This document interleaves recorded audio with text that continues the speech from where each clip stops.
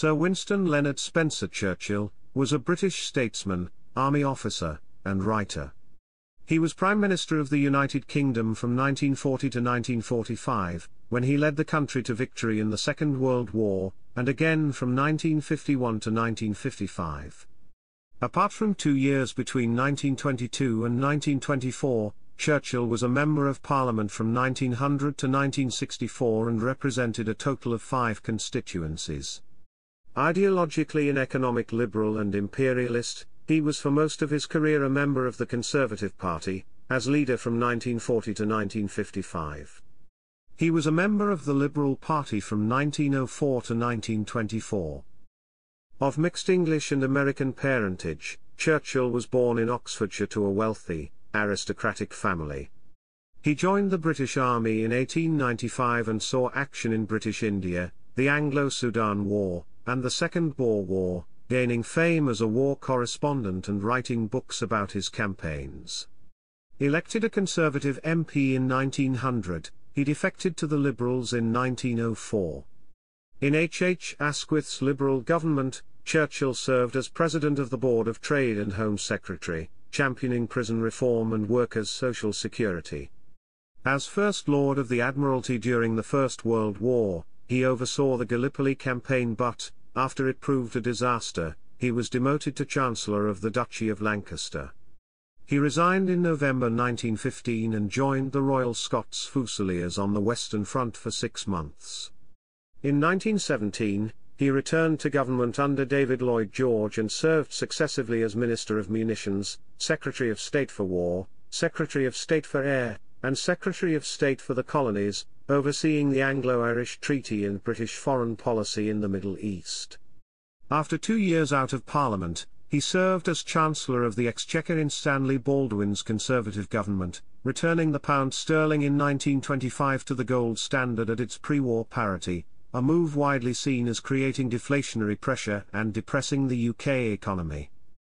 Out of office during the 1930s, Churchill took the lead in calling for British rearmament to counter the growing threat of militarism in Nazi Germany. At the outbreak of the Second World War he was reappointed First Lord of the Admiralty.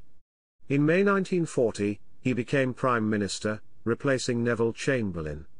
Churchill oversaw British involvement in the Allied war effort against the Axis powers, resulting in victory in 1945. After the Conservatives' defeat in the 1945 general election, he became leader of the opposition. Amid the developing Cold War with the Soviet Union, he publicly warned of an Iron Curtain of Soviet influence in Europe and promoted European unity.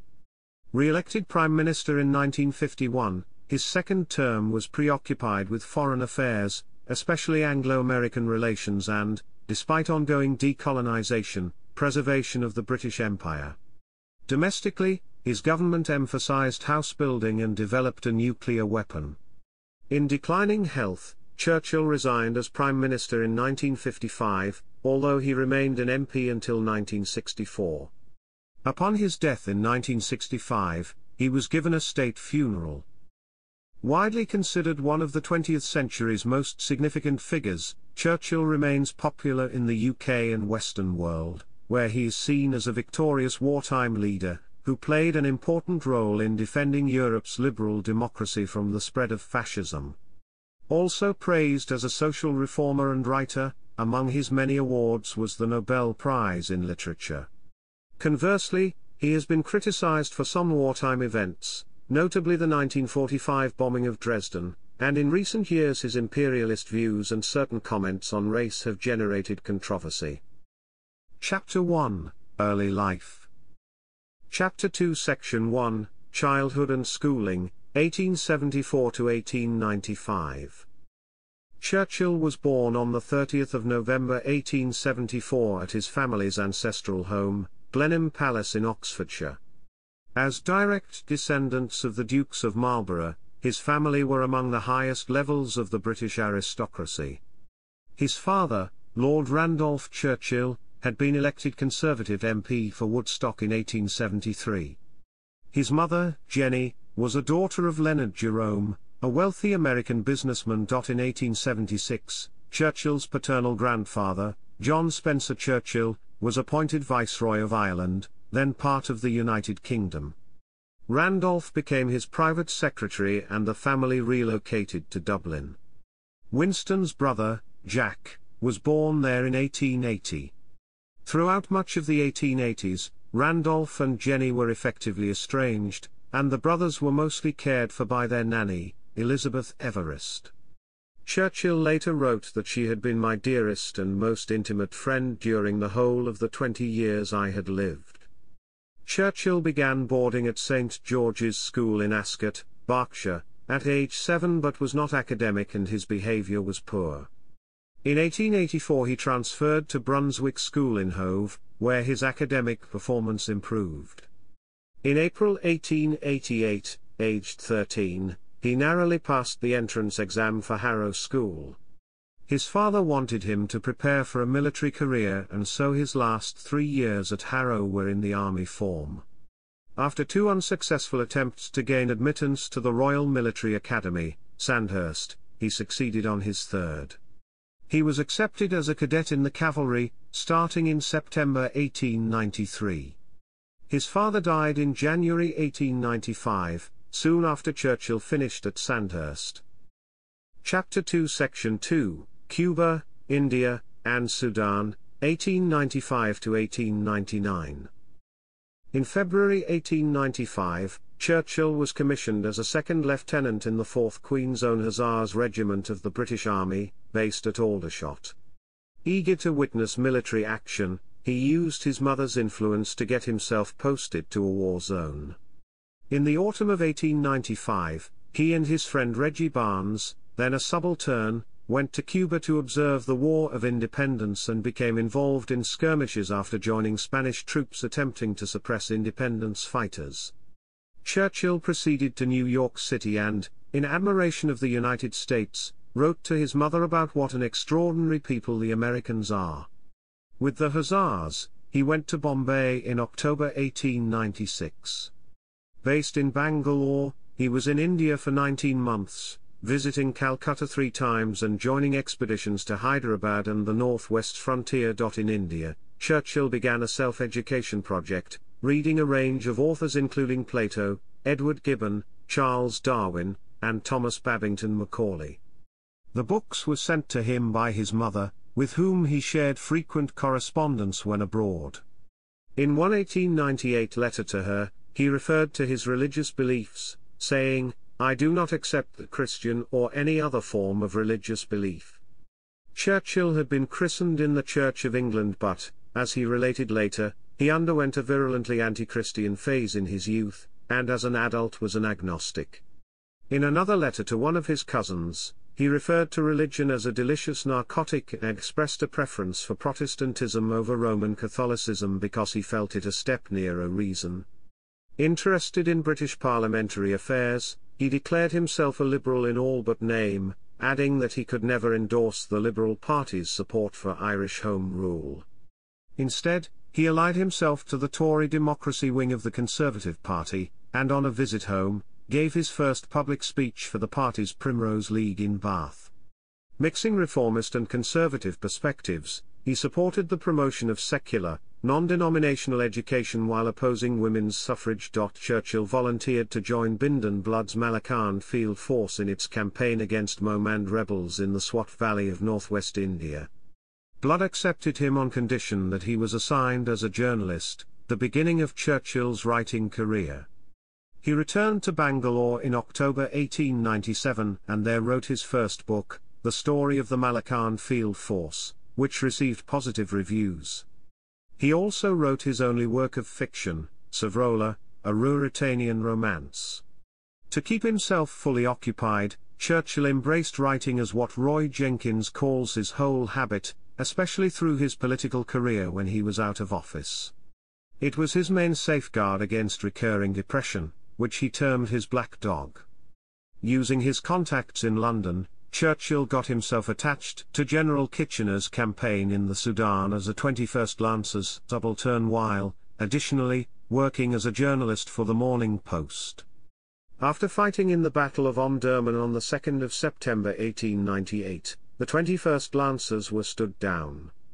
In October, Churchill returned to England, and began writing The River War, an account of the campaign which was published in November 1899. It was at this time that he decided to leave the army. He was critical of Kitchener's actions during the war, particularly the latter's unmerciful treatment of enemy wounded and his desecration of Muhammad Ahmad's tomb in Omdurman. On the 2nd of December 1898, Churchill embarked for India to settle his military business and complete his resignation from the 4th Hussars. He spent a lot of his time there playing polo, the only ball sport in which he was ever interested. Having left the Hussars, he sailed from Bombay on the 20th of March 1899, determined to launch a career in politics. Chapter 2 Section 3, Politics and South Africa, 1899 to 1901. Seeking a parliamentary career, Churchill spoke at Conservative meetings and was selected as one of the party's 2 parliamentary candidates for the June 1899 by-election in Oldham, Lancashire. While campaigning in Oldham, Churchill referred to himself as a Conservative and a Tory Democrat. Although the Oldham seats had previously been held by the Conservatives, the result was a narrow Liberal victory. Anticipating the outbreak of the Second Boer War between Britain and the Boer republics, Churchill sailed to South Africa as a journalist for the Morning Post. In October, he travelled to the conflict zone near Ladysmith, then besieged by Boer troops, before heading for Colenso. After his train was derailed by Boer artillery shelling, he was captured as a prisoner of war and interned in a Boer power camp in Pretoria. In December, Churchill escaped from the prison and evaded his captors by stowing away aboard freight trains and hiding in a mine. He eventually made it to safety in Portuguese East Africa. His escape attracted much publicity. In January 1900, he briefly rejoined the army as a lieutenant in the South African Light Horse Regiment, joining Redvers Buller's fight to relieve the siege of Ladysmith and take Pretoria. He was among the first British troops into both places. He and his cousin, the Duke of Marlborough, demanded and received the surrender of 52 Boer prison camp guards. Throughout the war, he had publicly chastised anti-Boer prejudices, calling for them to be treated with generosity and tolerance, and after the war he urged the British to be magnanimous in victory. In July, having resigned his lieutenancy, he returned to Britain. His Morning Post dispatches had been published as London to Ladysmith via Pretoria, and had sold well. Churchill rented a flat in London's Mayfair, using it as his base for the next 6 years. He stood again as one of the Conservative candidates at Oldham in the October 1900 general election, securing a narrow victory to become a Member of Parliament at age 25. In the same month, he published Ian Hamilton's March, a book about his South African experiences, which became the focus of a lecture tour in November through Britain, America, and Canada. MPs were unpaid and the tour was a financial necessity. In America, Churchill met Mark Twain, President McKinley and Vice President Theodore Roosevelt. He did not get on well with Roosevelt. Later, in spring 1901, he gave more lectures in Paris, Madrid, and Gibraltar. Chapter 2 Section 4, Conservative MP, 1901 to 1904. In February 1901, Churchill took his seat in the House of Commons, where his maiden speech gained widespread press coverage. He associated with a group of conservatives known as the Hooligans, but he was critical of the Conservative government on various issues, especially increases in army funding. He believed that additional military expenditure should go to the Navy. This upset the Conservative front bench but was supported by Liberals, with whom he increasingly socialized, particularly liberal imperialists like H. Asquith. In this context, Churchill later wrote that he drifted steadily to the left of parliamentary politics. He privately considered the gradual creation by an evolutionary process of a democratic or progressive wing to the Conservative Party, or alternately a central party to unite the Conservatives and Liberals. By 1903, there was real division between Churchill and the Conservatives, largely because he opposed their promotion of economic protectionism, but also because he sensed that the animosity of many party members would prevent him from gaining a cabinet position under a Conservative government. The Liberal Party was then attracting growing support, and so his defection in 1904 may have also been influenced by personal ambition. He increasingly voted with the Liberals against the government. For example, he opposed an increase in military expenditure, he supported a Liberal bill to restore legal rights to trade unions, and he opposed the introduction of tariffs on goods imported into the British Empire, describing himself as a sober admirer of the principles of free trade. Balfour's government announced protectionist legislation in October 1903. 2 months later, incensed by Churchill's criticism of the government, the Oldham Conservative Association informed him that it would not support his candidature at the next general election. In May 1904, Churchill opposed the government's proposed Aliens Bill, designed to curb Jewish migration into Britain. He stated that the bill would appeal to insular prejudice against foreigners, to racial prejudice against Jews, and to labor prejudice against competition, and expressed himself in favor of the old tolerant and generous practice of free entry and asylum to which this country has so long adhered and from which it has so greatly gained.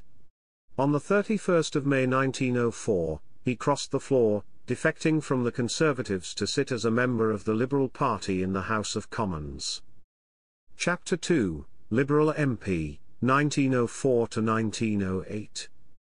In December 1905, Balfour resigned as Prime Minister and King Edward VII invited the Liberal leader Henry Campbell Bannerman to take his place. Hoping to secure a working majority in the House of Commons, Campbell Bannerman called a general election in January 1906, which the Liberals won. Churchill won the Manchester North West seat. In the same month, his biography of his father was published. He received an advance payment of £8,000. It was generally well received. It was also at this time that the first biography of Churchill himself, written by the Liberal Alexander McCallum Scott, was published. In the new government, Churchill became Under-Secretary of State for the Colonial Office, a junior ministerial position that he had requested. He worked beneath the Secretary of State for the Colonies, Victor Bruce, 9th Earl of Elgin, and took Edward Marsh as his secretary. Marsh remained Churchill's secretary for 25 years. Churchill's first task was helping to draft a constitution for the Transvaal, and he helped oversee the formation of a government in the Orange Free State. In dealing with Southern Africa, he sought to ensure equality between the British and Boer. He also announced a gradual phasing out of the use of Chinese indentured laborers in South Africa. He and the government decided that a sudden ban would cause too much upset in the colony and might damage the economy. He expressed concerns about the relations between European settlers and the black African population. After the Zulu launched their Bambatha rebellion in Natal, Churchill complained about the disgusting butchery of the natives by Europeans. Chapter 3, Asquith Government, 1908 to 1915. Chapter 4 Section 1, President of the Board of Trade, 1908 to 1910. Asquith succeeded Campbell Bannerman on the 8th of April 1908 and, 4 days later, Churchill was appointed President of the Board of Trade. Aged 33, he was the youngest cabinet member since 1866. Newly appointed cabinet ministers were legally obliged to seek re-election at a by-election, and on the 24th of April, Churchill lost the Manchester North West by-election to the Conservative candidate by 429 votes. On the 9th of May, the Liberals stood him in the safe seat of Dundee, where he won comfortably. In private life, Churchill proposed marriage to Clementine Hosier. They were married in September at St. Margaret's, Westminster, and honeymooned in Bovino, Venice, and Vevey Castle in Moravia. They lived at 33 Eccleston Square, London, and their first daughter, Diana, was born in July 1909. One of Churchill's first tasks as a minister was to arbitrate in an industrial dispute among ship workers and employers on the River Tyne. He afterwards established a standing court of arbitration to deal with future industrial disputes, establishing a reputation as a conciliator. In cabinet, he worked with David Lloyd George to champion social reform. He promoted what he called a network of state intervention and regulation akin to that in Germany. Churchill introduced the Mines 8 Hours Bill, which legally prohibited miners from working more than an 8-hour day. He introduced the Trade Boards Bill, creating trade boards which could prosecute exploitative employers. Passing with a large majority, it established the principle of a minimum wage and the right of workers to have meal breaks. In May 1909, he proposed the Labour Exchanges Bill to establish over 200 labour exchanges through which the unemployed would be assisted in finding employment. He also promoted the idea of an unemployment insurance scheme, which would be part funded by the state. To ensure funding for their reforms, Lloyd George and Churchill denounced Reginald McKenna's policy of naval expansion, refusing to believe that war with Germany was inevitable. As Chancellor of the Exchequer, Lloyd George presented his People's Budget on the 29th of April 1909, calling it a war budget to eliminate poverty. He proposed unprecedented taxes on the rich to fund the liberal welfare programs. The budget was vetoed by the Conservative peers who dominated the House of Lords. His social reforms under threat, Churchill warned that upper-class obstruction could anger working-class Britons and lead to class war. The government called the January 1910 general election, which resulted in a narrow Liberal victory. Churchill retained his seat at Dundee. After the election, he proposed the abolition of the House of Lords in a cabinet memorandum, suggesting that it be replaced either by a unicameral system or by a new, smaller second chamber that lacked an inbuilt advantage for the Conservatives. In April, the Lords relented and the People's Budget passed into law. Chapter 4 Section 2, Home Secretary, 1910 to 1911. In February 1910, Churchill was promoted to Home Secretary, giving him control over the police and prison services, and he implemented a prison reform program. Measures included a distinction between criminal and political prisoners, with prison rules for the latter being relaxed. There were educational innovations like the establishment of libraries for prisoners, and a requirement for each prison to stage entertainments 4 times a year. The rules on solitary confinement were relaxed somewhat, and Churchill proposed the abolition of automatic imprisonment of those who failed to pay fines. Imprisonment of people aged between 16 and 21 was abolished except for the most serious offences. Churchill commuted 21 of the 43 capital sentences passed while he was Home Secretary. One of the major domestic issues in Britain was that of women's suffrage. Churchill supported giving women the vote, but he would only back a bill to that effect if it had majority support from the electorate. His proposed solution was a referendum on the issue, but this found no favour with Asquith and women's suffrage remained unresolved until 1918. Many suffragettes believed that Churchill was a committed opponent of women's suffrage, and targeted his meetings for protest. In November 1910, the suffragist Hugh Franklin attacked Churchill with a whip. Franklin was arrested and imprisoned for 6 weeks. In the summer of 1910, Churchill had to deal with the Tonypandy riot, in which coal miners in the Rhondda Valley violently protested against their working conditions.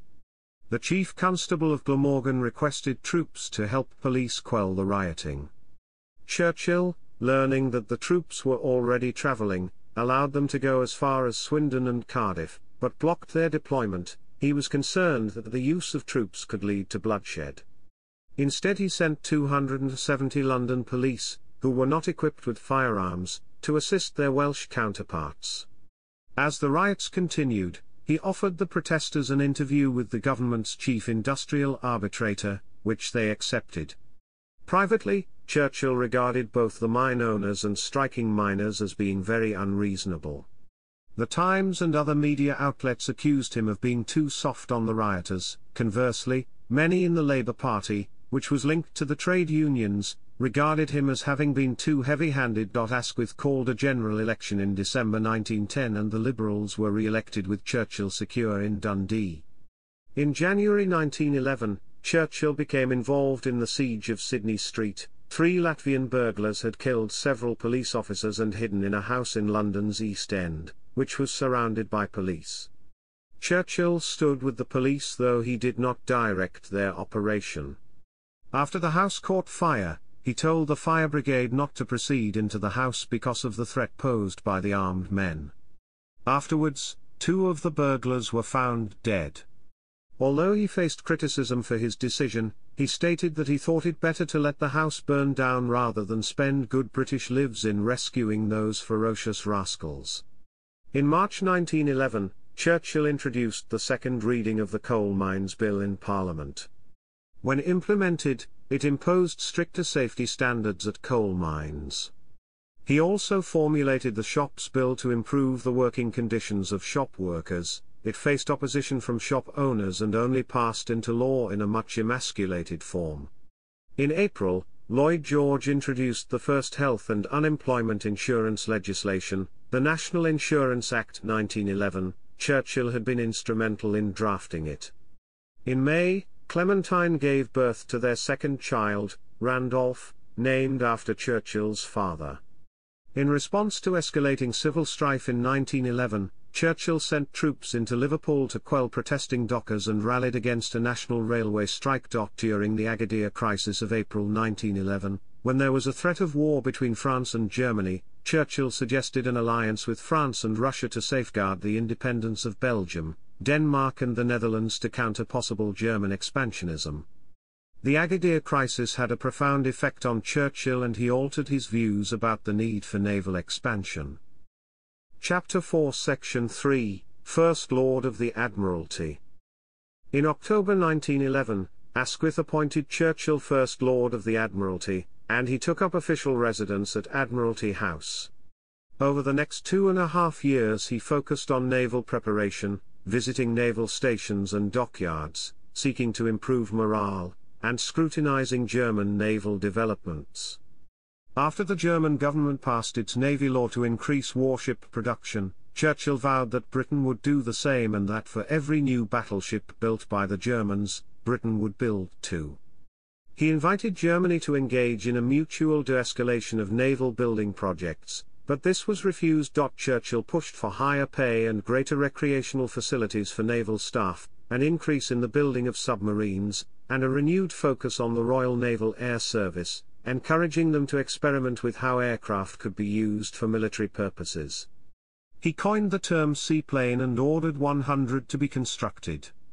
Some liberals objected to his levels of naval expenditure. In December 1913 he threatened to resign if his proposal for 4 new battleships in 1914-15 was rejected. In June 1914, he convinced the House of Commons to authorize the government purchase of a 51% share in the profits of oil produced by the Anglo-Persian Oil Company, to secure continued oil access for the Royal Navy. The central issue in Britain at the time was Irish Home Rule and, in 1912, Asquith's government introduced the Home Rule Bill. Churchill supported it and urged Ulster Unionists to accept it as he opposed the partition of Ireland. Later, following a cabinet decision, he boosted the naval presence in Ireland to deal with any Unionist uprising. Seeking a compromise, Churchill suggested that Ireland remain part of a federal United Kingdom, but this angered liberals and Irish nationalists. As First Lord, Churchill was tasked with overseeing Britain's naval effort when the First World War began in August 1914. In the same month, the Navy transported 120,000 British troops to France and began a blockade of German North Sea ports. Churchill sent submarines to the Baltic Sea to assist the Russian Navy and he sent the Marine Brigade to Ostend, forcing a reallocation of German troops. In September, Churchill assumed full responsibility for Britain's aerial defence. On the 7th of October, Clementine gave birth to their third child, Sarah. In October, Churchill visited Antwerp to observe Belgian defences against the besieging Germans and promised British reinforcements for the city. Soon afterwards, however, Antwerp fell to the Germans and Churchill was criticised in the press. He maintained that his actions had prolonged resistance, and enabled the Allies to secure Calais and Dunkirk. In November, Asquith called a war council, consisting of himself, Lloyd George, Edward Grey, Kitchener, and Churchill. Churchill put forward some proposals including the development of the tank, and offered to finance its creation with Admiralty funds. Churchill was interested in the Middle Eastern theatre and wanted to relieve Turkish pressure on the Russians in the Caucasus by staging attacks against Turkey in the Dardanelles. He hoped that, if successful, the British could even seize Constantinople. Approval was given and, in March 1915, an Anglo-French task force attempted a naval bombardment of Turkish defences in the Dardanelles. In April, the Mediterranean Expeditionary Force, including the Australian and New Zealand Army Corps, began its assault at Gallipoli. Both of these campaigns failed and Churchill was held by many MPs, particularly Conservatives, to be personally responsible. In May, Asquith agreed under parliamentary pressure to form an all-party coalition government, but the Conservatives' one condition of entry was that Churchill must be removed from the Admiralty. Churchill pleaded his case with both Asquith and Conservative leader Bonar Law, but had to accept demotion and became Chancellor of the Duchy of Lancaster. Chapter 4, Military Service, 1915–1916. On the 25th of November 1915, Churchill resigned from the government, although he remained an MP. Asquith rejected his request to be appointed Governor-General of British East Africa. Churchill decided to join the army and was attached to the 2nd Grenadier Guards on the Western Front. In January 1916, he was promoted to Lieutenant Colonel and given command of the 6th Royal Scots Fusiliers. After a period of training, the battalion was moved to a sector of the Belgian front near Ploegsteert. For over 3 months, they faced continual shelling although no German offensive. Churchill narrowly escaped death when, during a visit by his staff officer cousin the 9th Duke of Marlborough, a large piece of shrapnel fell between them. In May, the 6th Royal Scots Fusiliers were merged into the 15th Division. Churchill did not request a new command, instead securing permission to leave active service. Back in the House of Commons, Churchill spoke out on war issues, calling for conscription to be extended to the Irish, greater recognition of soldiers' bravery, and for the introduction of steel helmets for troops. He was frustrated at being out of office as a backbencher, but he was repeatedly blamed for Gallipoli, mainly by the pro-conservative press. Churchill argued his case before the Dardanelles Commission, whose published report placed no blame on him personally for the campaign's failure. Chapter 5, Lloyd George Government, 1916–1922. Chapter 6 Section 1, Minister of Munitions, 1917–1919. In October 1916, Asquith resigned as Prime Minister and was succeeded by Lloyd George who, in May 1917, sent Churchill to inspect the French war effort. In July, Churchill was appointed Minister of Munitions. He quickly negotiated an end to a strike in munitions factories along the Clyde and increased munitions production.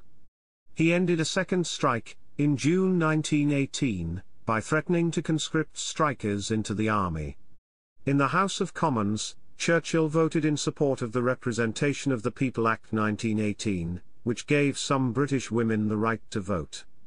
In November 1918, 4 days after the armistice, Churchill's fourth child, Marigold, was born.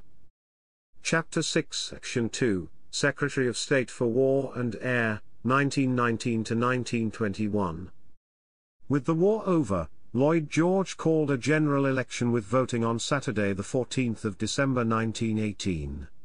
During the election campaign, Churchill called for the nationalisation of the railways, a control on monopolies, tax reform, and the creation of a League of Nations to prevent future wars. He was returned as MP for Dundee and, although the Conservatives won a majority, Lloyd George was retained as Prime Minister. In January 1919, Lloyd George moved Churchill to the War Office as both Secretary of State for War and Secretary of State for Air. Churchill was responsible for demobilising the British Army, although he convinced Lloyd George to keep 1 million men conscripted for the British Army of the Rhine. Churchill was one of the few government figures who opposed harsh measures against the defeated Germany, and he cautioned against demobilising the German army, warning that they may be needed as a bulwark against threats from the newly established Soviet Russia. He was an outspoken opponent of Vladimir Lenin's new Communist Party government in Russia. He initially supported the use of British troops to assist the anti-communist white forces in the Russian Civil War, but soon recognized the desire of the British people to bring them home. After the Soviets won the Civil War, Churchill proposed a cordon sanitaire around the country. In the Irish War of Independence, he supported the use of the paramilitary Black and Tans to combat Irish revolutionaries. After British troops in Iraq clashed with Kurdish rebels, Churchill authorized 2 squadrons to the area, proposing that they be equipped with mustard gas to use against the rebels. More broadly, he saw the occupation of Iraq as a drain on Britain and proposed, unsuccessfully, that the government should hand control of central and northern Iraq back to Turkey. Chapter 6, Section 3, Secretary of State for the Colonies, 1921 to 1922. Churchill became Secretary of State for the Colonies in February 1921. The following month, the first exhibit of his paintings was held. It took place in Paris, with Churchill exhibiting under a pseudonym. In May, his mother died, followed in August by his daughter Marigold. Churchill was involved in negotiations with Sinn Féin leaders and helped draft the Anglo-Irish Treaty. Elsewhere, he was responsible for reducing the cost of occupying the Middle East, and was involved in the installations of Faisal I of Iraq and his brother Abdullah I of Jordan.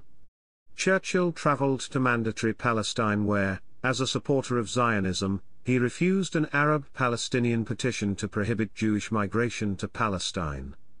He did allow some temporary restrictions following the 1921 Jaffa riots. In September 1922, Churchill's 5th and last child, Mary, was born, and in the same month he purchased Chartwell, in Kent, which became his family home for the rest of his lifetime. In October 1922, he underwent an operation for appendicitis. While he was in hospital, the Conservatives withdrew from Lloyd George's coalition government, precipitating the November 1922 general election, in which Churchill lost his Dundee seat. Later, Churchill wrote that he was without an office, without a seat, without a party, and without an appendix. Chapter 6, Out of Parliament, 1922 to 1924.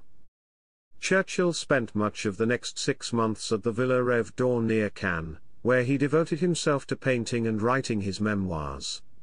He wrote an autobiographical history of the war, The World Crisis.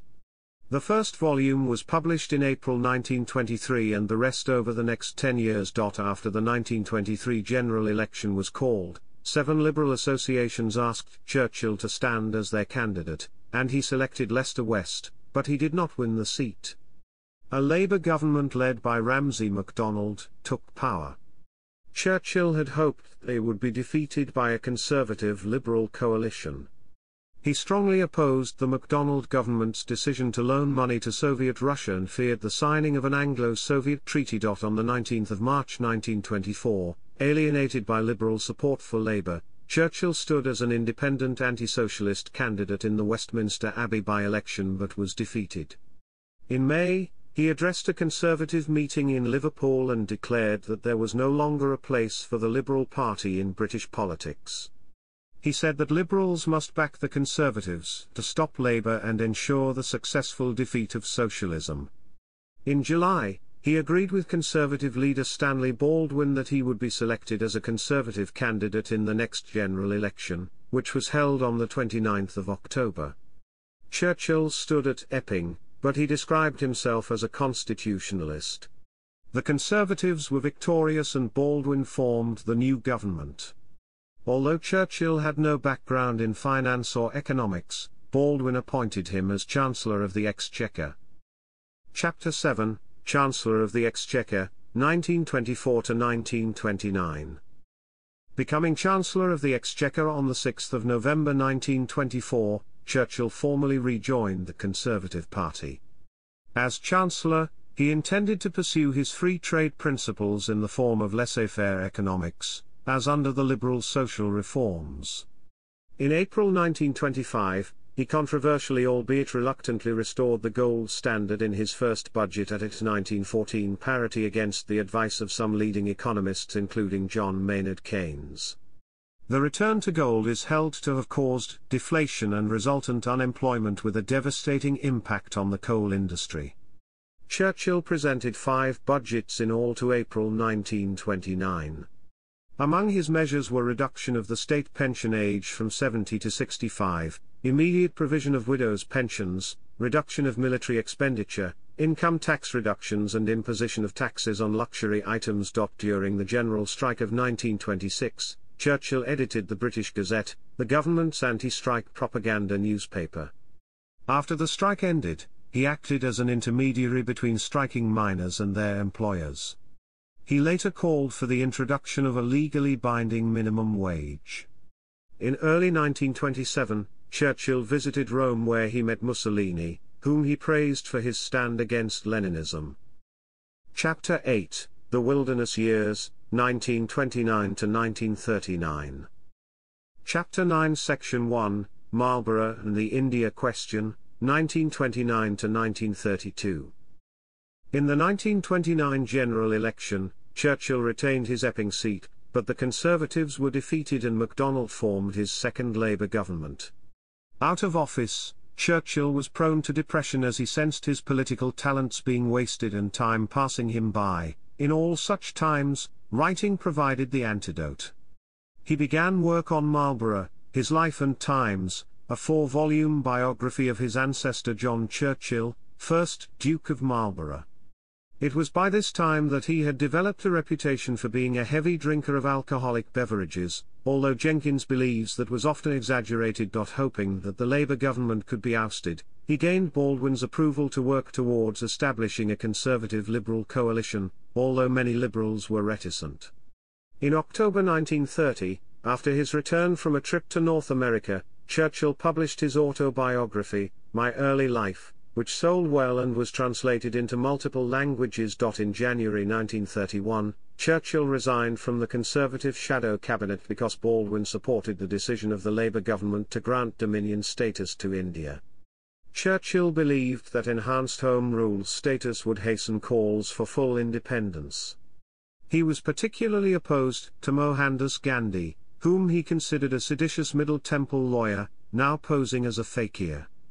His views enraged Labour and Liberal opinion, although he was supported by many grassroots Conservatives. The October 1931 general election was a landslide victory for the Conservatives. Churchill nearly doubled his majority in Epping, but he was not given a ministerial position. The Commons debated Dominion status for India on the 3rd of December and Churchill insisted on dividing the House, but this backfired as only 43 MPs supported him. He embarked on a lecture tour of North America, hoping to recoup financial losses sustained in the Wall Street crash. On the 13th of December, he was crossing Fifth Avenue in New York City when he was knocked down by a car, suffering a head wound from which he developed neuritis. To further his convalescence, he and Clementine took ship to Nassau for 3 weeks, but Churchill became depressed there about his financial and political losses. He returned to America in late January 1932 and completed most of his lectures before arriving home on the 18th of March. Having worked on Marlborough for much of 1932, Churchill in late August decided to visit his ancestors' battlefields. In Munich, he met Ernst Hanfstaengl, a friend of Hitler, who was then rising in prominence. Talking to Hanfstaengl, Churchill raised concerns about Hitler's antisemitism and, probably because of that, missed the opportunity to meet his future enemy. Soon after visiting Blenheim, he was afflicted with paratyphoid fever and spent 2 weeks at a sanatorium in Salzburg. He returned to Chartwell on the 25th of September, still working on Marlborough. 2 days later, he collapsed while walking in the grounds after a recurrence of paratyphoid which caused an ulcer to hemorrhage. He was taken to a London nursing home and remained there until late October. Chapter 9 Section 2, Warnings about Germany and the Abdication Crisis, 1933 to 1936. After Hitler came to power on the 30th of January 1933, Churchill was quick to recognize the menace to civilization of such a regime and expressed alarm that the British government had reduced air force spending and warned that Germany would soon overtake Britain in air force production. Armed with official data provided clandestinely by two senior civil servants, Desmond Morton and Ralph Wigram, Churchill was able to speak with authority about what was happening in Germany, especially the development of the Luftwaffe. He told the people of his concerns in a radio broadcast in November 1934. While Churchill regarded Mussolini's regime as a bulwark against the perceived threat of communist revolution, he opposed the Italian invasion of Ethiopia. Writing about the Spanish Civil War, he referred to Franco's army as the anti-Red movement, but later became critical of Franco. Between October 1933 and September 1938, the 4 volumes of Marlborough, His Life and Times were published and sold well. In December 1934, the India Bill entered Parliament, and was passed in February 1935. Churchill and 83 other Conservative MPs voted against it. In June 1935, MacDonald resigned and was replaced as Prime Minister by Baldwin. Baldwin then led the Conservatives to victory in the 1935 general election. Churchill retained his seat with an increased majority but was again left out of the government. In January 1936, Edward VIII succeeded his father, George V, as monarch. His desire to marry an American divorcee, Wallis Simpson, caused the abdication crisis. Churchill supported Edward and clashed with Baldwin on the issue. Afterwards, although Churchill immediately pledged loyalty to George VI, he wrote that the abdication was premature and probably quite unnecessary. Chapter 9 Section 3, Anti-Appeasement, 1937–1939.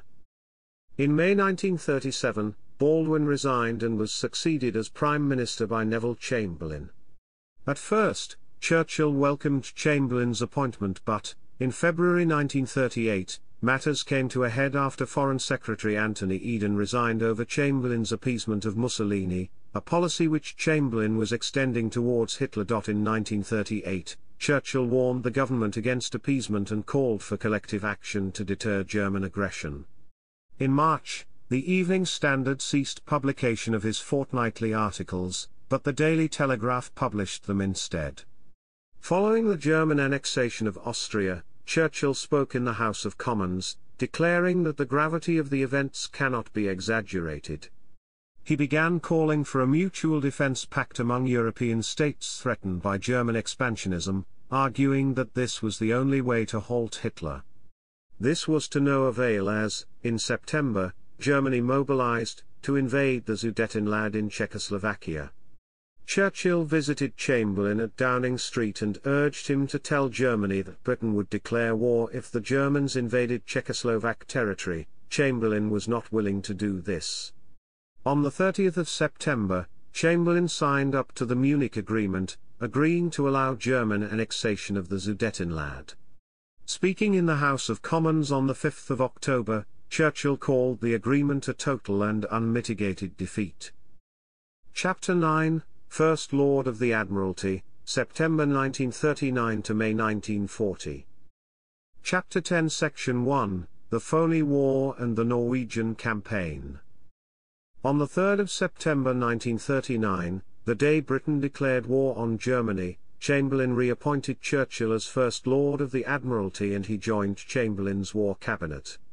Churchill later claimed that the Board of the Admiralty sent a signal to the fleet, "Winston is back."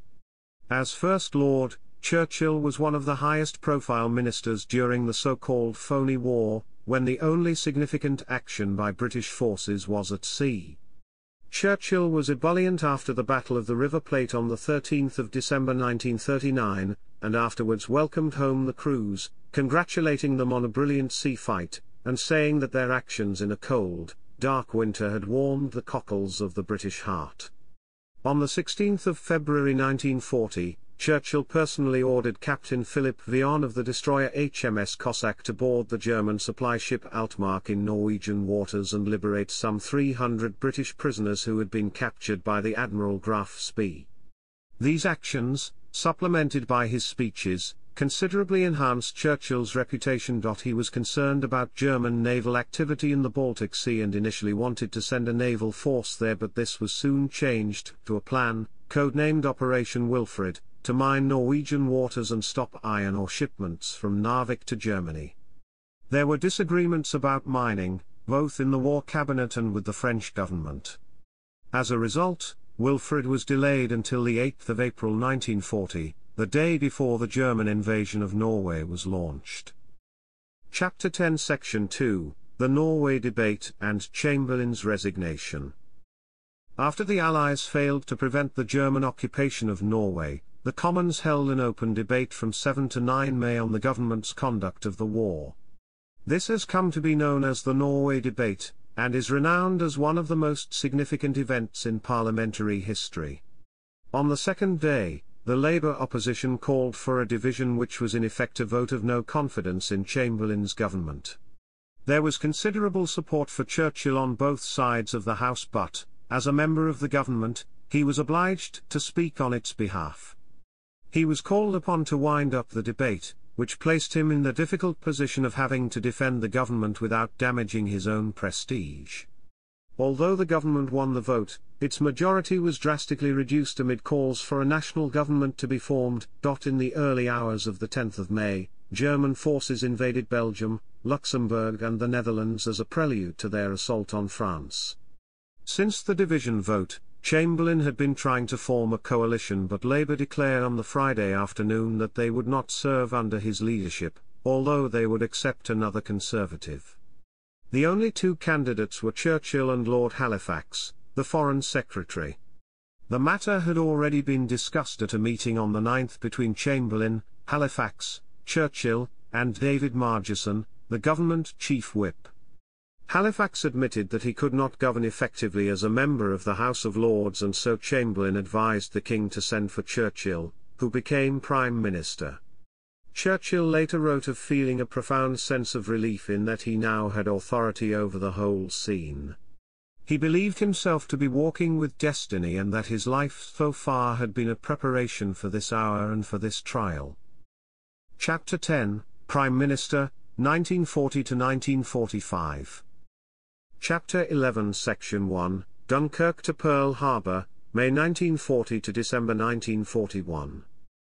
Chapter 11 Section 2 Subsection 1, War Ministry created. In May, Churchill was still generally unpopular with many Conservatives and probably most of the Labour Party. Chamberlain remained Conservative Party leader until October, when ill health forced his resignation. By that time, Churchill had won the doubters over, and his succession as party leader was a formality. He began his premiership by forming a 5-man war cabinet, which included Chamberlain as Lord President of the Council, Labour leader Clement Attlee as Lord Privy Seal, Halifax as Foreign Secretary, and Labour's Arthur Greenwood as a minister without portfolio. In practice, these 5 were augmented by the service chiefs and ministers who attended the majority of meetings. The cabinet changed in size and membership as the war progressed, one of the key appointments being the leading trades unionist Ernest Bevin as Minister of Labour and National Service. In response to previous criticisms that there had been no clear single minister in charge of the prosecution of the war, Churchill created and took the additional position of Minister of Defence, making him the most powerful wartime Prime Minister in British history. He drafted outside experts into government to fulfill vital functions, especially on the home front. These included personal friends like Lord Beaverbrook and Frederick Lindemann, who became the government's scientific advisor. Chapter 11 Section 2 Subsection 2, Resolve to Fight On.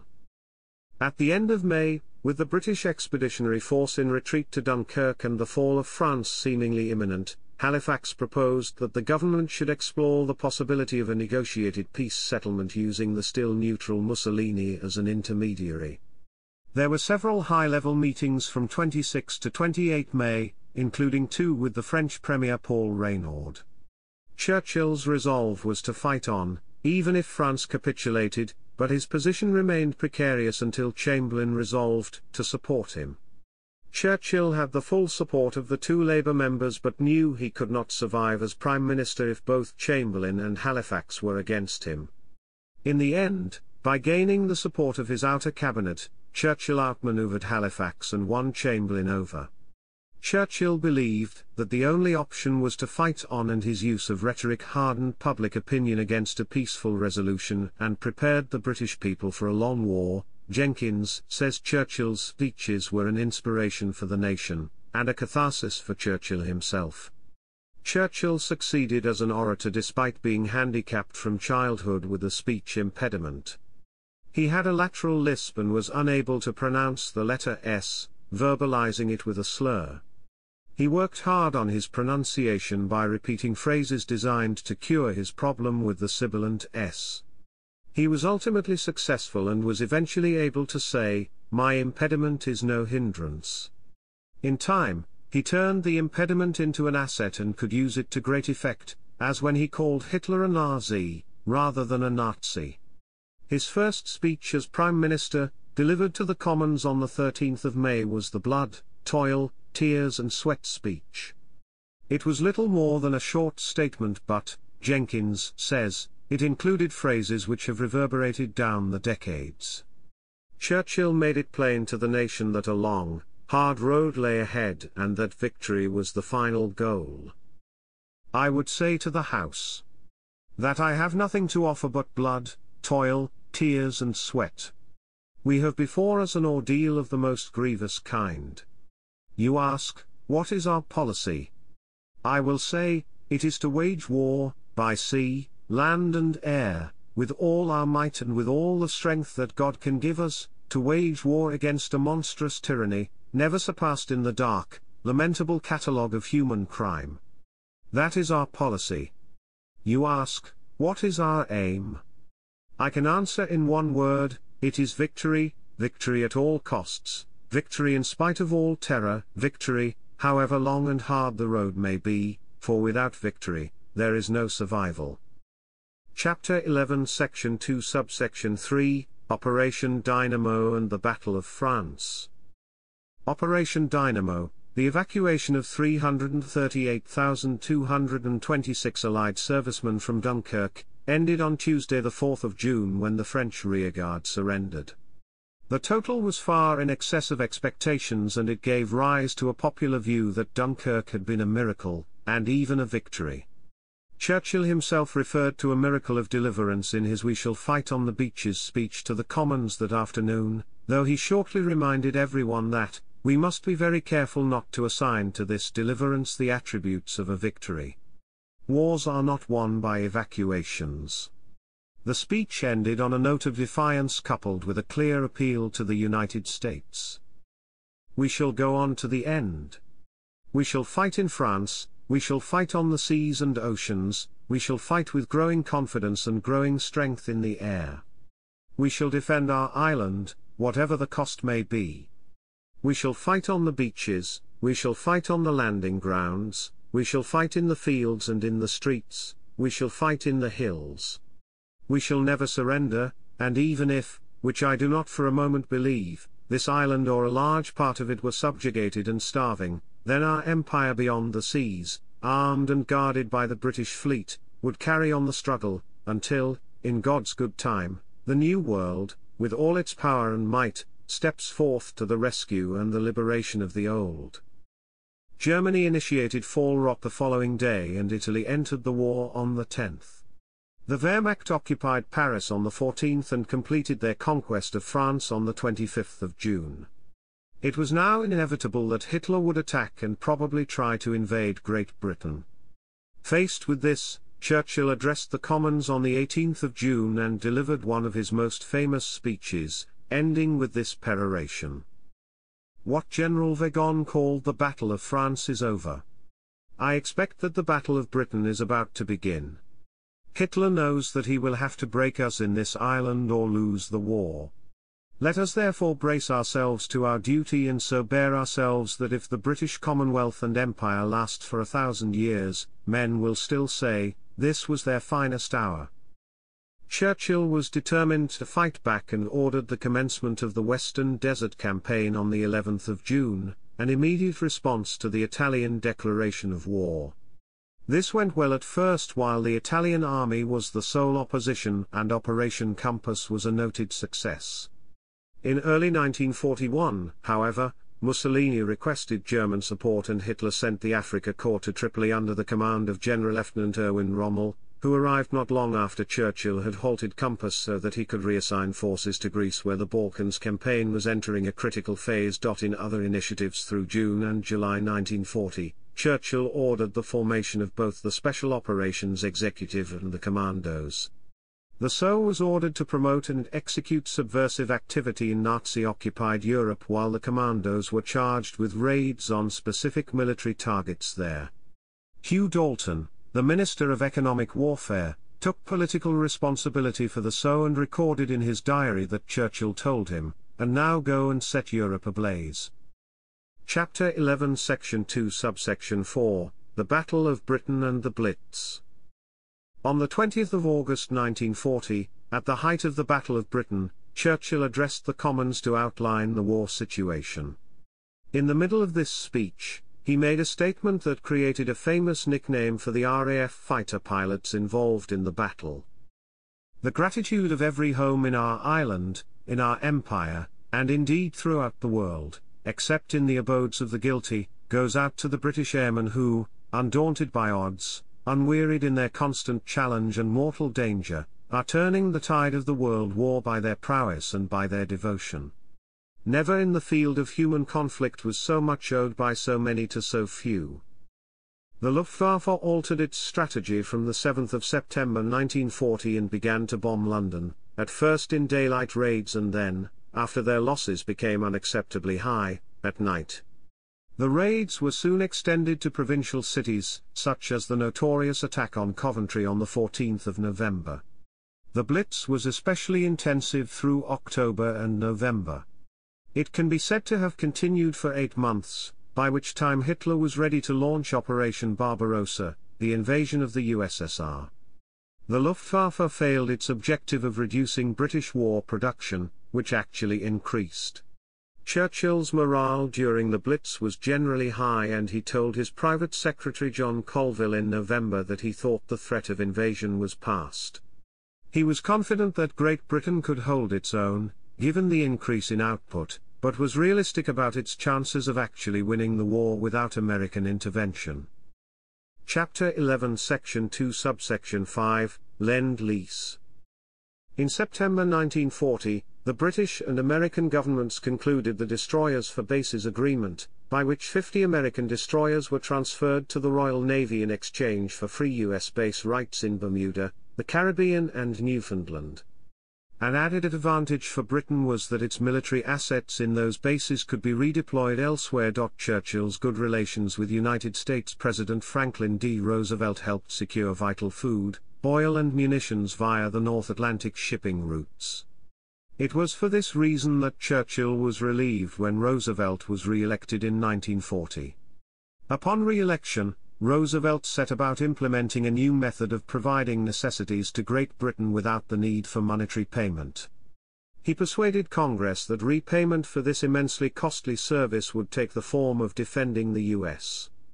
The policy was known as Lend-Lease, and it was formally enacted on the 11th of March 1941. Chapter 11, Section 2, Subsection 6, Operation Barbarossa.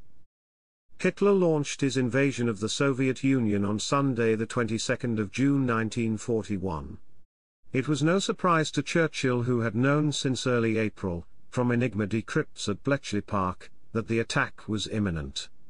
He had tried to warn General Secretary Joseph Stalin via the British ambassador to Moscow, Stafford Cripps, but to no avail, as Stalin did not trust Churchill. The night before the attack, already intending an address to the nation, Churchill alluded to his hitherto anti-communist views by saying to Colville, "If Hitler invaded hell, I would at least make a favorable reference to the devil." Chapter 11, Section 2, Subsection 7, Atlantic Charter.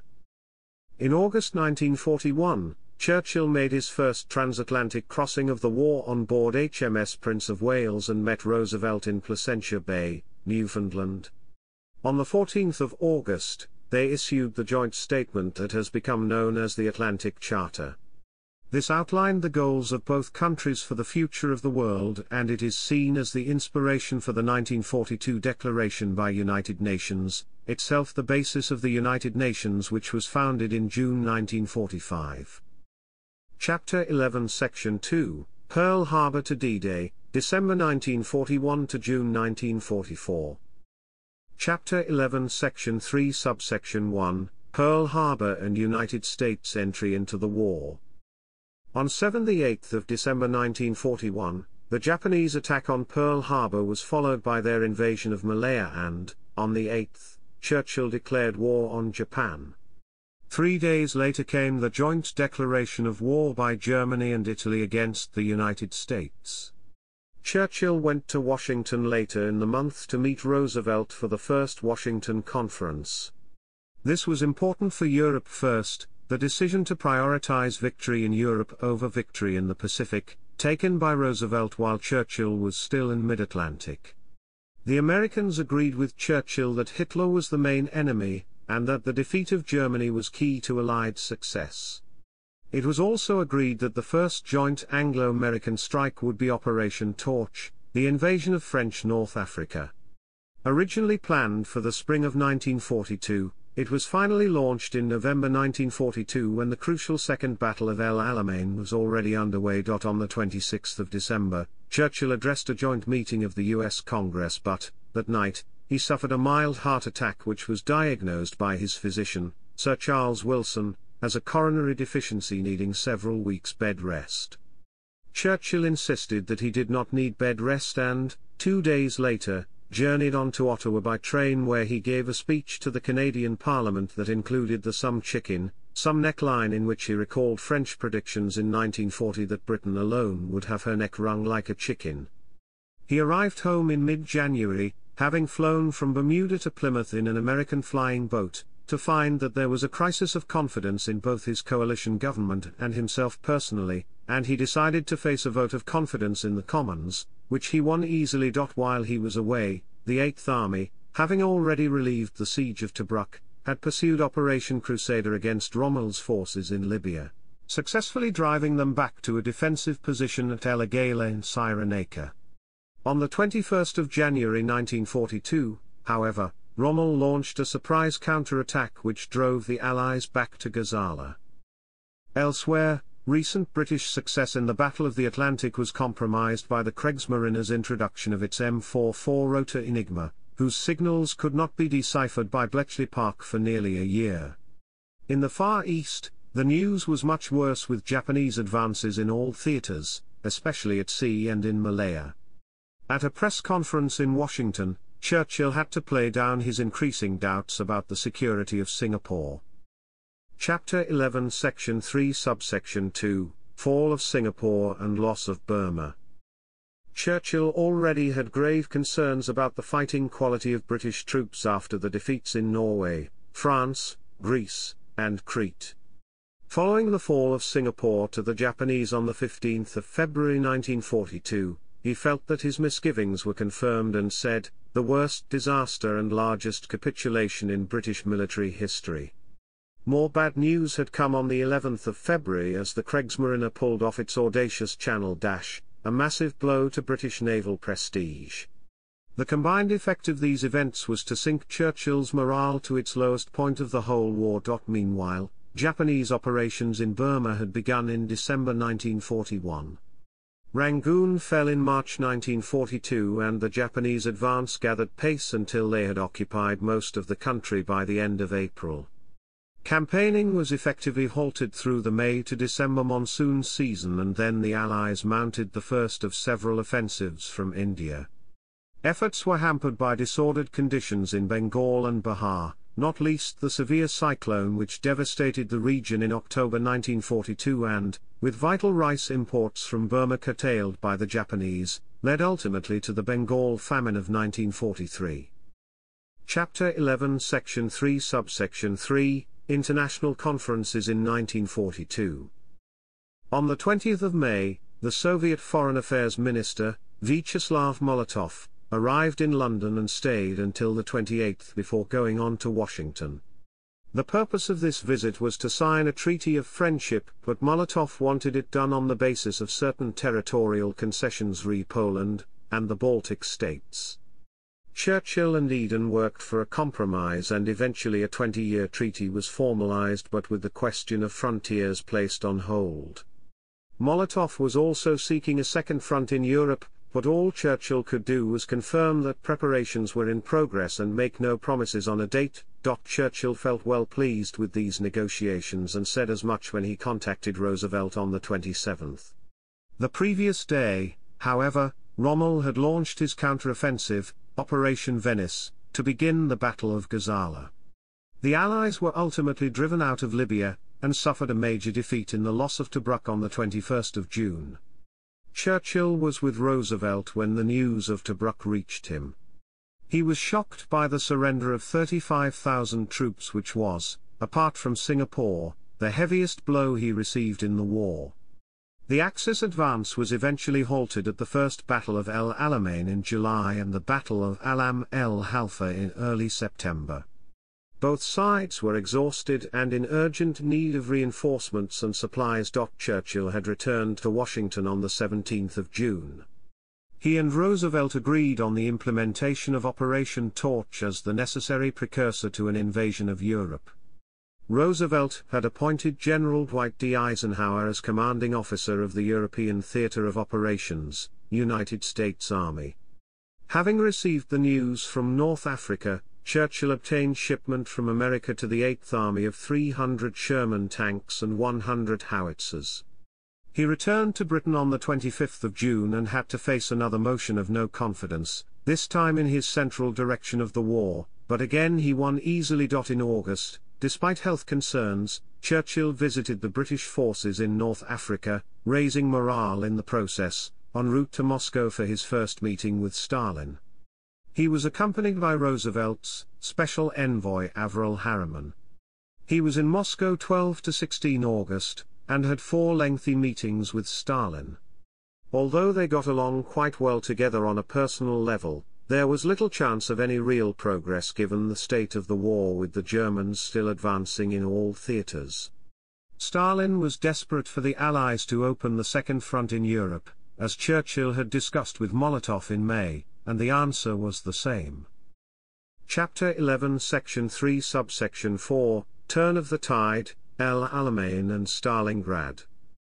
While he was in Cairo in early August, Churchill decided to replace Field Marshal Auchinleck with Field Marshal Alexander as Commander-in-Chief of the Middle East Theater. Command of the Eighth Army was given to General William Gott, but he was killed only 3 days later and General Montgomery replaced him. Churchill returned to Cairo from Moscow on the 17th of August and could see for himself that the Alexander/Montgomery combination was already having an effect. He returned to England on the 21st, 9 days before Rommel launched his final offensive. As 1942 drew to a close, the tide of war began to turn with Allied victory in the key battles of El Alamein and Stalingrad.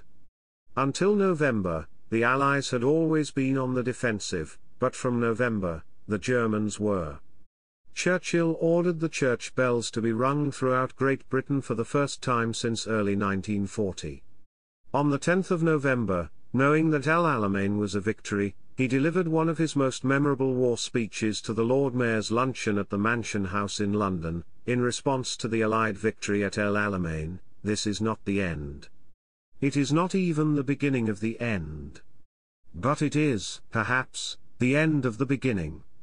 El Alamein was fought the 23rd of October to the 11th of November and was a resounding victory for the Eighth Army, with Rommel's forces in full retreat. The Americans under Eisenhower had successfully completed Torch on the 8th of November, and the Afrika Korps was now facing formidable opposition on 2 fronts. The conflict at Stalingrad lasted for over 5 months, but the key date was the 23rd of November when the Germans were encircled. Chapter 11 Section 3 Subsection 5, International Conferences in 1943. In January 1943, Churchill met Roosevelt at the Casablanca Conference, which lasted 10 days.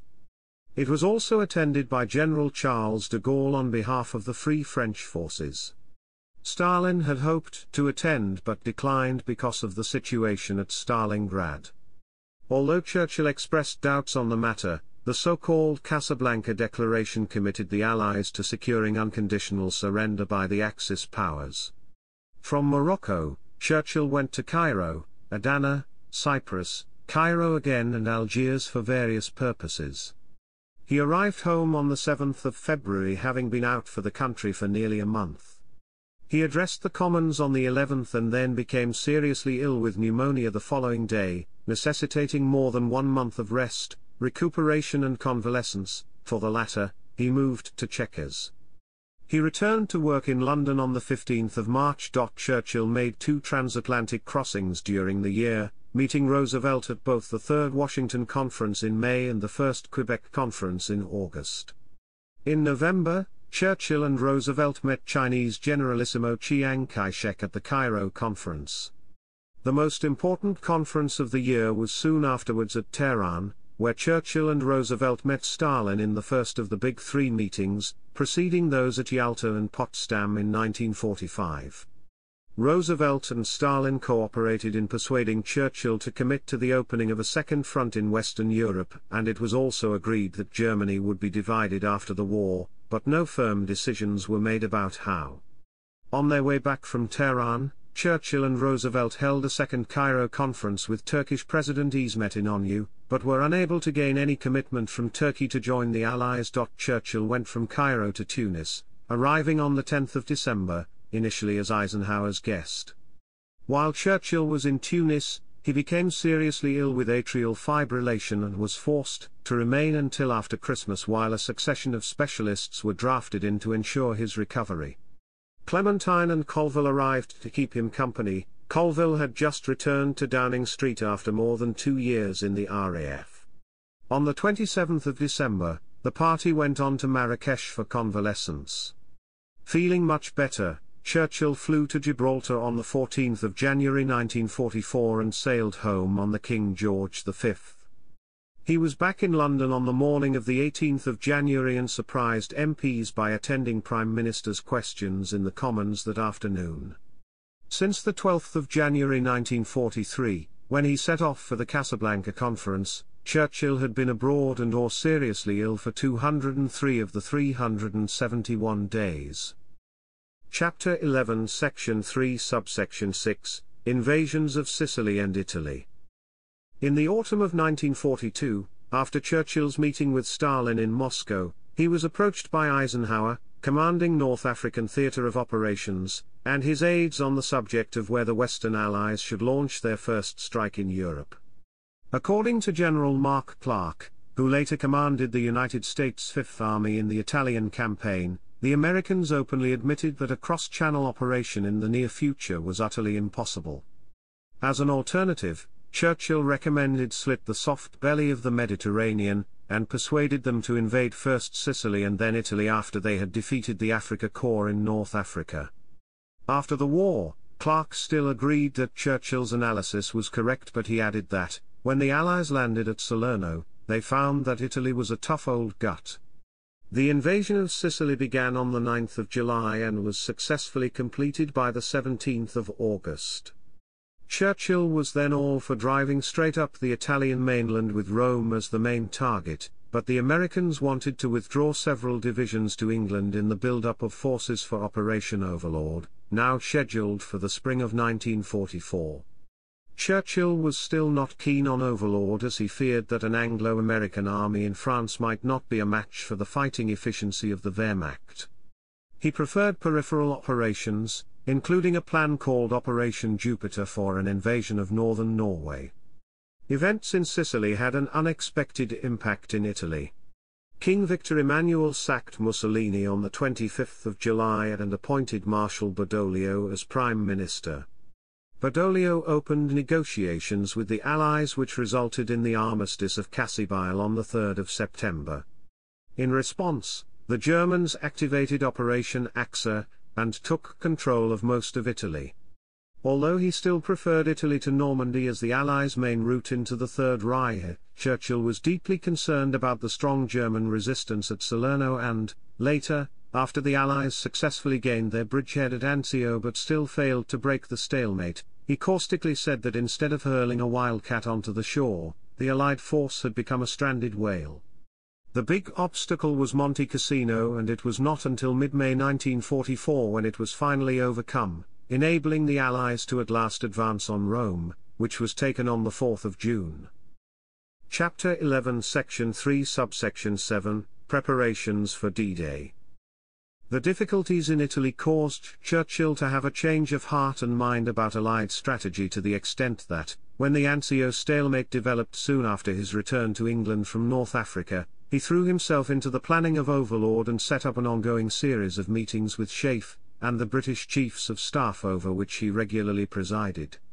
These were always attended by either Eisenhower or his Chief of Staff General Walter Bedell Smith. Churchill was especially taken by the Mulberry Project, but he was also keen to make the most of Allied air power which, by the beginning of 1944, had become overwhelming.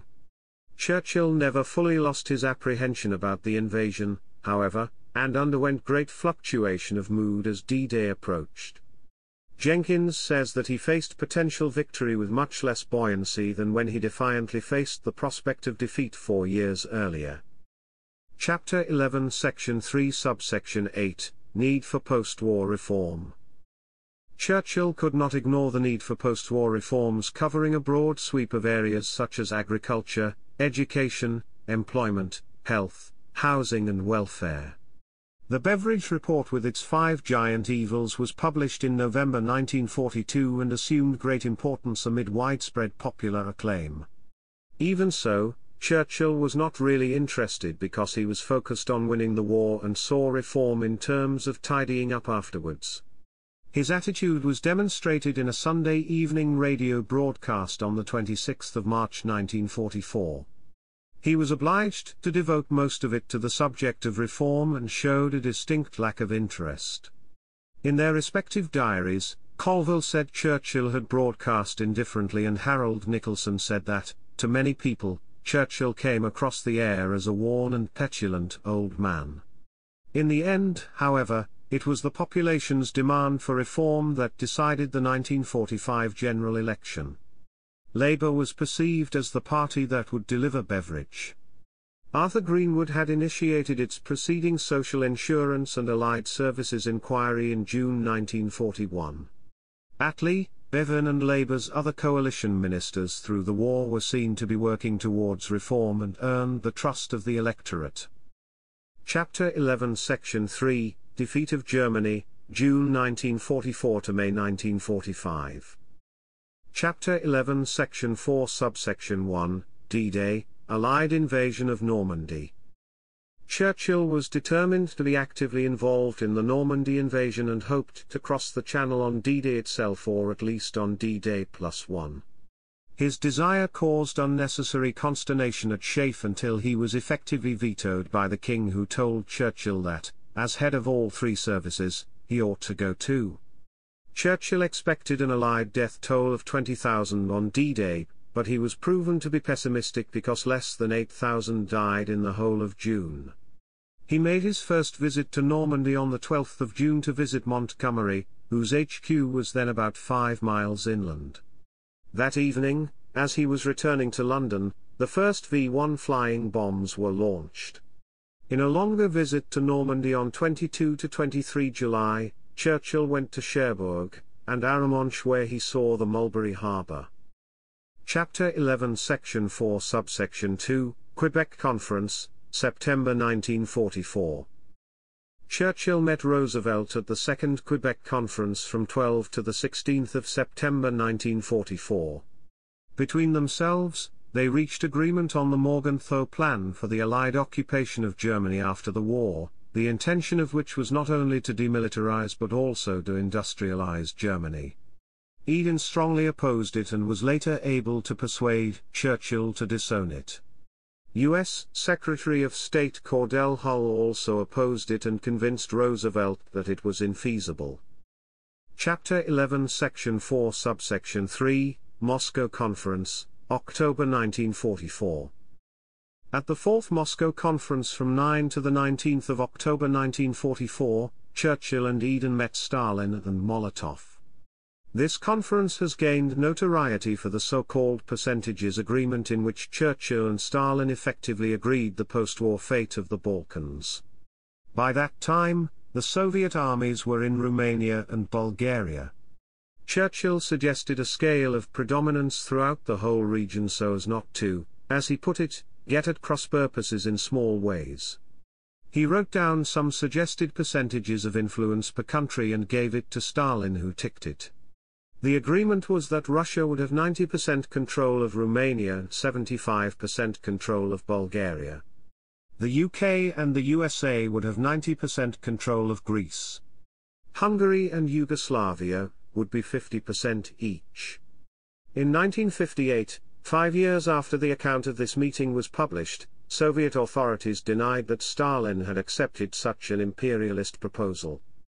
Chapter 11 Section 4 Subsection 4, Yalta Conference, February 1945. From 30 January to the 2nd of February 1945, Churchill and Roosevelt met for their Malta Conference ahead of the second Big Three event at Yalta from 4 to 11 February. Yalta had massive implications for the post-war world. There were two predominant issues: the question of setting up the United Nations organization after the war, on which much progress was made, and the more vexed question of Poland's post-war status, which Churchill saw as a test case for the future of Eastern Europe. Churchill faced some strong criticism for the Yalta Agreement on Poland. For example, 27 Tory MPs voted against him when the matter was debated in the Commons at the end of the month. Jenkins, however, maintains that Churchill did as well as he could have done in very difficult circumstances, not least the fact that Roosevelt was seriously ill and could not provide Churchill with meaningful support. Another outcome of Yalta was the so-called Operation Keelhaul. The Western Allies agreed to the forcible repatriation of all Soviet citizens in the Allied zones, including prisoners of war, to the Soviet Union, and the policy was later extended to all Eastern European refugees, many of whom were anti-communist. Keelhaul was implemented between the 14th of August 1946 and the 9th of May 1947. Chapter 11 Section 4 Subsection 5, Dresden Bombings Controversy. On the nights of 13–15 of February 1945, some 1,200 British and US bombers attacked the German city of Dresden, which was crowded with wounded and refugees from the Eastern Front. The attacks were part of an area bombing campaign that was initiated by Churchill in January with the intention of shortening the war. Churchill came to regret the bombing because initial reports suggested an excessive number of civilian casualties close to the end of the war, though an independent commission in 2010 confirmed a death toll between 22,700 and 25,000. On the 28th of March, he decided to restrict area bombing and sent a memorandum to General Ismay for the Chiefs of Staff Committee. The destruction of Dresden remains a serious query against the conduct of Allied bombing. I feel the need for more precise concentration upon military objectives, rather than on mere acts of terror and wanton destruction, however impressive. British historian Frederick Taylor has pointed out that the number of Soviet citizens who died from German bombing was roughly equivalent to the number of German citizens who died from Allied raids. Jenkins asks if Churchill was moved more by foreboding than by regret, but admits it is easy to criticize with the hindsight of victory. He adds that the area bombing campaign was no more reprehensible than President Truman's use of the second atomic bomb on Nagasaki 6 months later. Andrew Marr, quoting Max Hastings, says that Churchill's memorandum was a calculated political attempt to distance himself from the rising controversy surrounding the area offensive. Chapter 11 Section 4 Subsection 6, Day. On the 7th of May 1945 at the SHAEF headquarters in Reims the Allies accepted Germany's surrender. The next day was Victory in Europe Day, when Churchill broadcast to the nation that Germany had surrendered and that a final ceasefire on all fronts in Europe would come into effect at 1 minute past midnight that night. Afterwards, Churchill went to Buckingham Palace, where he appeared on the balcony with the royal family before a huge crowd of celebrating citizens. He went from the palace to Whitehall, where he addressed another large crowd. God bless you all. This is your victory. In our long history, we have never seen a greater day than this. Everyone, man or woman, has done their best. At this point he asked Ernest Bevin to come forward and share the applause. Bevin said, "No, Winston, this is your day," and proceeded to conduct the people in the singing of "For He's a Jolly Good Fellow." In the evening, Churchill made another broadcast to the nation asserting that the defeat of Japan would follow in the coming months. Chapter 11 Section 4, Caretaker Government, May 1945 to July 1945. With a general election looming, and with the Labour ministers refusing to continue the wartime coalition, Churchill resigned as Prime Minister on the 23rd of May 1945. Later that day, he accepted the King's invitation to form a new government, known officially as the National Government, like the Conservative-dominated coalition of the 1930s, but sometimes called the Caretaker Ministry. It contained Conservatives, National Liberals and a few non-party figures such as John Anderson and Lord Walton, but not Labour or Archibald Sinclair's official Liberals. Although Churchill continued to carry out the functions of Prime Minister, including exchanging messages with the US administration about the upcoming Potsdam Conference, he was not formally reappointed until 28 May. Chapter 11 Section 5 Subsection 1, Potsdam Conference. Churchill was Great Britain's representative at the post-war Potsdam Conference when it opened on the 17th of July and was accompanied at its sessions not only by Eden as Foreign Secretary but also, pending the result of the July general election, by Attlee. They attended 9 sessions in 9 days before returning to England for their election counts. After the landslide Labour victory, Attlee returned with Bevin as the new Foreign Secretary, and there were a further 5 days of discussion. Potsdam went badly for Churchill. Eden later described his performance as appalling, saying that he was unprepared and verbose. Churchill upset the Chinese, exasperated the Americans and was easily led by Stalin, whom he was supposed to be resisting. Chapter 11 Section 5 Subsection 2, General Election, July 1945. Churchill mishandled the election campaign by resorting to party politics and trying to denigrate Labour. On the 4th of June, he committed a serious political gaffe by saying in a radio broadcast that a Labour government would require some form of Gestapo to enforce its agenda. It backfired badly and Attlee made political capital by saying in his reply broadcast next day, "The voice we heard last night was that of Mr. Churchill, but the mind was that of Lord Beaverbrook." Jenkins says that this broadcast was the making of Attlee. Although polling day was the 5th of July, the results of the election did not become known until 26 July, owing to the need to collect the votes of those serving overseas. Clementine and daughter Mary had been at the count in Woodford, Churchill's new constituency in Essex, and had returned to Downing Street to meet him for lunch. Churchill was unopposed by the major parties in Woodford, but his majority over a sole independent candidate was much less than expected. He now anticipated defeat by Labour, and Mary later described the lunch as an occasion of Stygian gloom. To Clementine's suggestion that election defeat might be a blessing in disguise, Churchill retorted, "At the moment it seems very effectively disguised." That afternoon Churchill's Dr. Lord Moran commiserated with him on the ingratitude of the British public, to which Churchill replied, "I wouldn't call it that.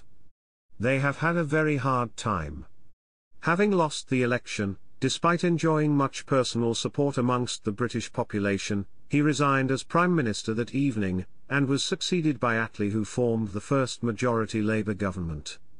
Many reasons have been given for Churchill's defeat, key among them being that a desire for post-war reform was widespread amongst the population and that the man who had led Britain in war was not seen as the man to lead the nation in peace. Although the Conservative Party was unpopular, many electors appear to have wanted Churchill to continue as Prime Minister whatever the outcome, or to have wrongly believed that this would be possible. Chapter 11, Leader of the Opposition, 1945 to 1951. Churchill continued to lead the Conservative Party and, for 6 years, served as leader of the opposition. Chapter 12, Section 1, Iron Curtain Speech. In 1946, Churchill was in America for nearly 3 months from early January to late March. It was on this trip that he gave his Iron Curtain speech about the USSR and its creation of the Eastern Bloc.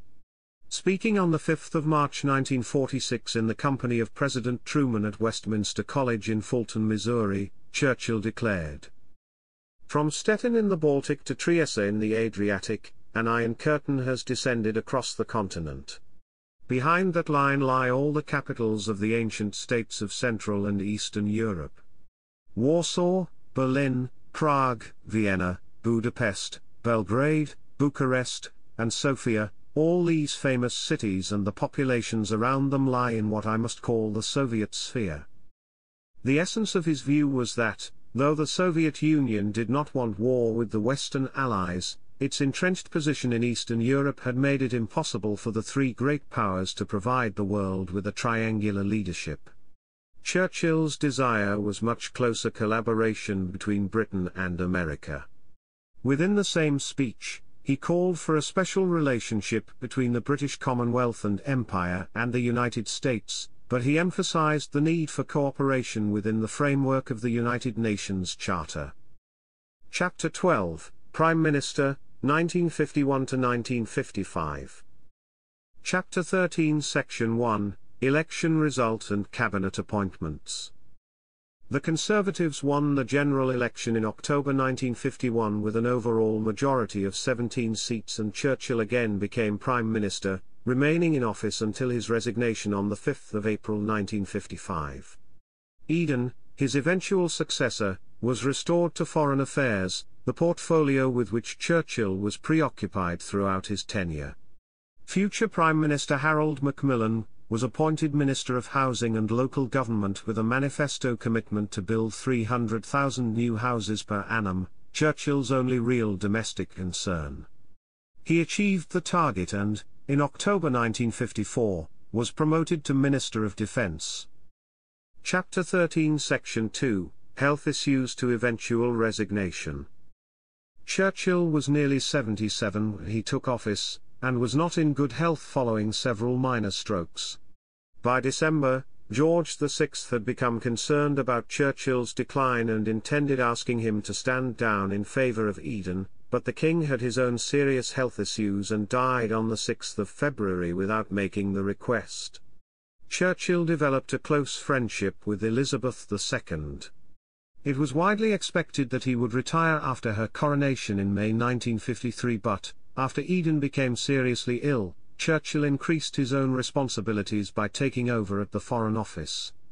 Eden was incapacitated until the end of the year and was never completely well again. On the evening of the 23rd of June 1953, Churchill suffered a serious stroke and became partially paralyzed down one side.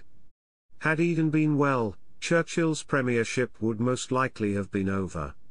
The matter was kept secret and Churchill went home to Chartwell to recuperate. He had fully recovered by November. He retired as Prime Minister in April 1955 and was succeeded by Eden. Chapter 13, Section 3, Foreign Affairs. Churchill feared a global conflagration and firmly believed that the only way to preserve peace and freedom was to build on a solid foundation of friendship and cooperation between Britain and America. He made 4 official transatlantic visits from January 1952 to July 1954. He enjoyed a good relationship with Truman, but difficulties arose over the planned European Defense Community, by which Truman hoped to reduce America's military presence in West Germany. Churchill was skeptical about the EDC.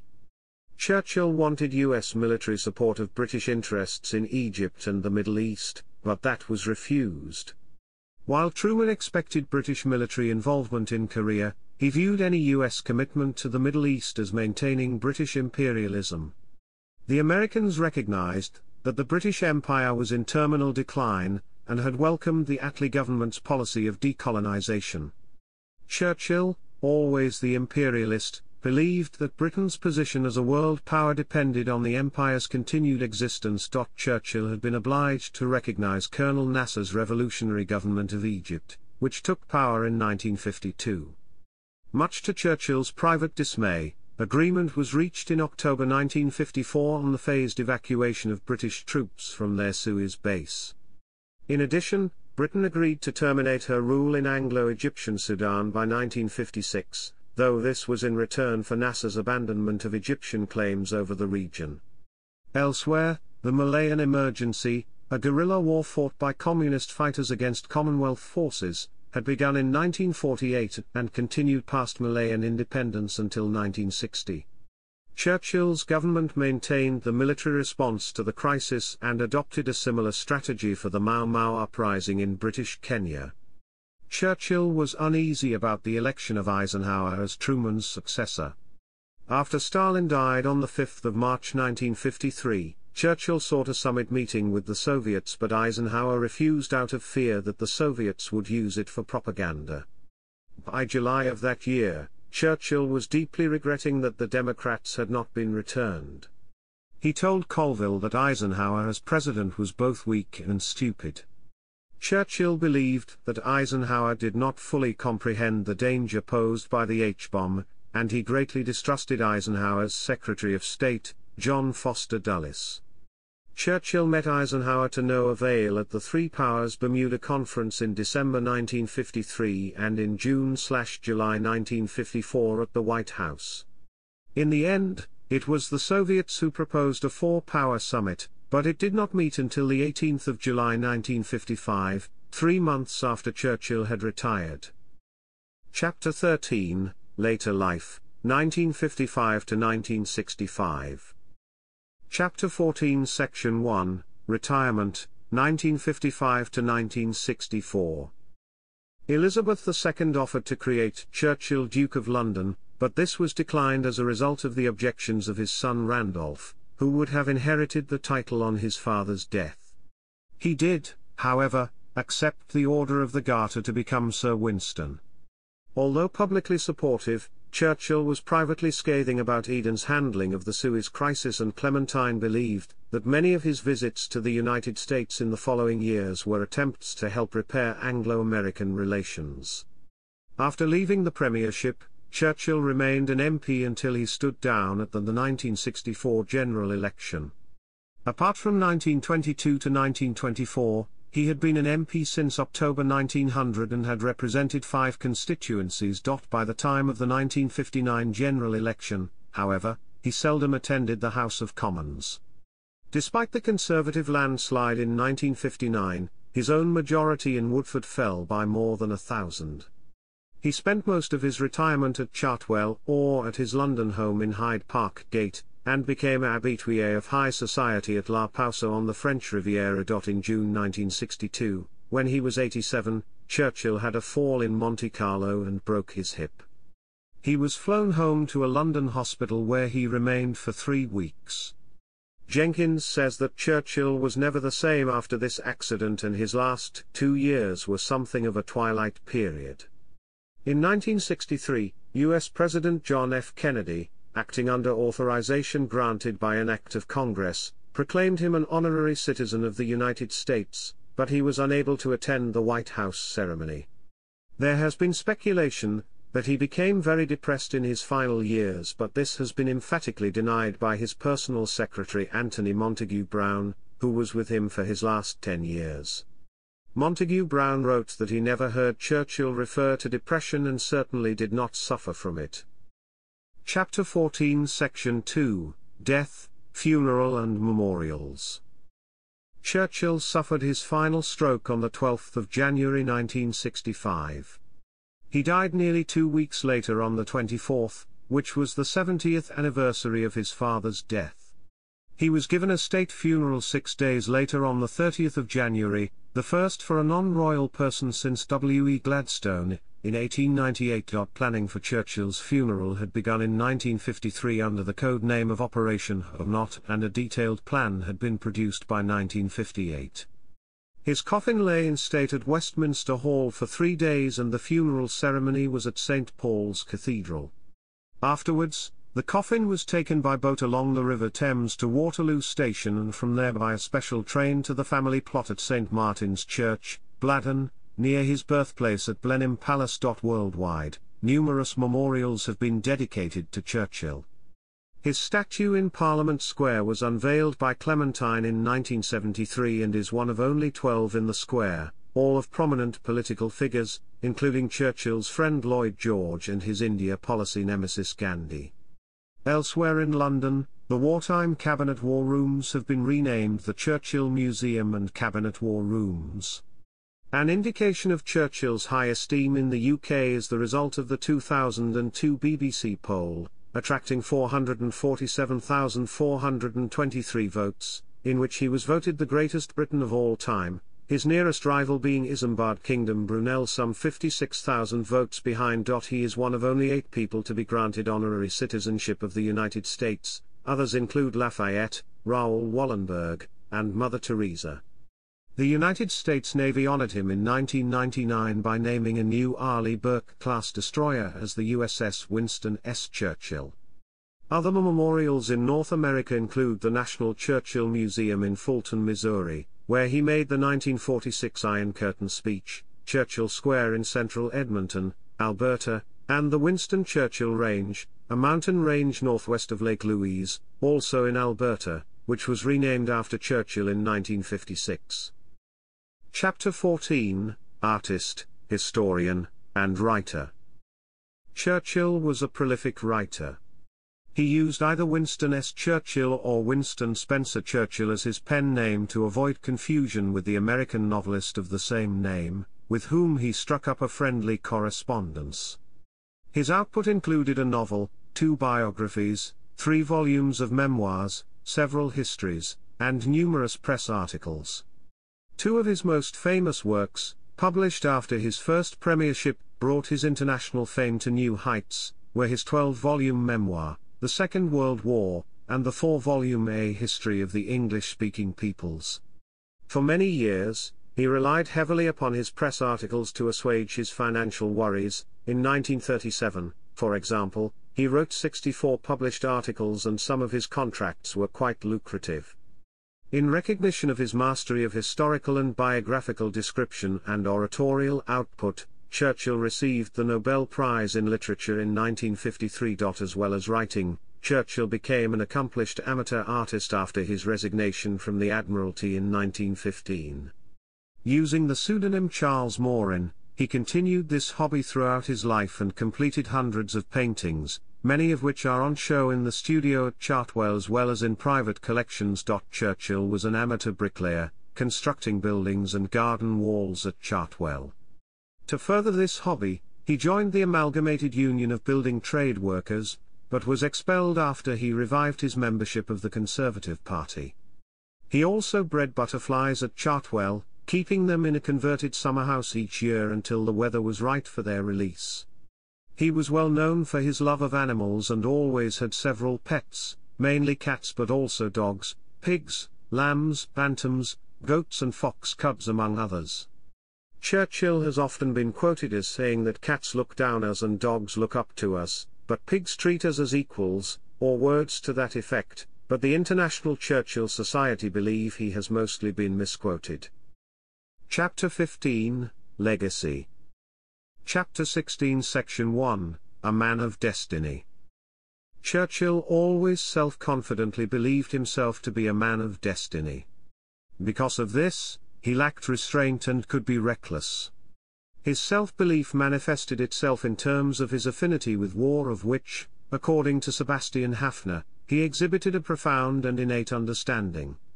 Churchill considered himself a military genius, but that made him vulnerable to failure, and Paul Addison says Gallipoli was the greatest blow his self-image was ever to sustain.